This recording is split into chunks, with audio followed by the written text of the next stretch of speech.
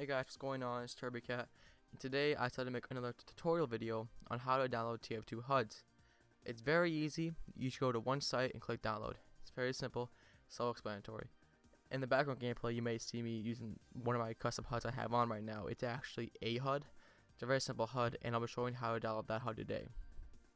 First, you want to go to your web browser. Once you go to your web browser, type in Huds.tf. And then once you're here, as you can tell, it's a very nice site. It's very appealing to the eye. As you can tell, it's very nice. So you want to go to the HUD directory, and I'll just put a link in the description so you guys don't have to do much work. So let's say, so as you can tell, there's a bunch of HUDs you're able to choose from. So in my recommendations, just look for one with like a very good rating, you know, and not something with a bad rating. I mean, unless you like it, then download it. But then again, the ones that have a good rating is usually the better ones. So once you find it, once you find out how you want to click on it. So in this, I'll use rayshud since it's I used it before in the past and it works. I know that. And as you can tell, here's what the HUD and what it's going to look like. And you can tell it's a nice HUD. So I'll use it in this example, in this demonstration. When you scroll down, you see HUD features. Now make sure it works for your operating system. So for Mac people, it would not work. So don't even bother with this one. But if you're on Windows, and I recommend going here. So then also check for resolutions, make sure that works on all of them. And it's probably one of the most important. Check for game modes, because in game modes make sure it supports all of them, which in this case it does. Because sometimes some game modes don't work, and then people are like, well, it didn't work. Well, did you check that it supports all game modes? Because sometimes it won't work like King of the Hill or Manpower, and it's like when you go in that game mode, it just doesn't work, and then you're confused, like I thought I got it, but it's not working. So make sure it supports in all game modes, and then miscellaneous I recommend for like scoreboards or HUDs, you know, just a simple thing. And then once you find the one that you like, just click download right here. And also then I'll start the download. Now make sure you have WinRAR or something like that, just something where we're able to extract the files on your desktop. So what you want to do is just pull this and minimize it, extract it onto your not extract it, just drag it onto your desktop, and then you're able to close out your browser if you want to. I usually do because it's very nice.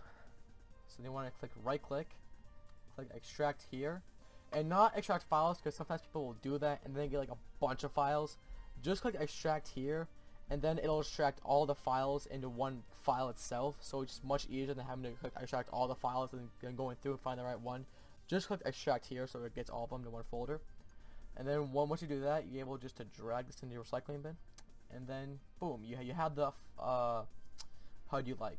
So what you want to do now is go into your file explorer. So once you're here, you want to go to local disk, go to program files x86, scroll down until you find Steam. Then you want to go to Steam apps, and then common. And then once you're here, you'll see all the games you have. So then find Team Fortress 2. Then you double click that. And then here you want to go to TF. And then you want to go to custom. And then once you're in custom, as you can tell, I already have the HUD in there, but I'll just get rid of it to show you that it does work. And then all you gotta do is just drag it inside of custom, and then boom, you're good. Now what I did was I pinned my custom, so I don't have to go through the whole process each time. So like, if you want to like mess around with some of the HUDs, but you don't want to keep doing that process, I recommend just pinning the folder. So like if I'm on like desktop on accident and I clicked out, I just go to my pin folders and click custom, and boom, I'm already there. It's much faster. So once you do that, you can load in TF2, and then your HUD should be there. So as you can tell, it obviously worked. It's a very nice HUD, and as you can tell, it redesigns even your start menu. So that's a plus too. So yeah.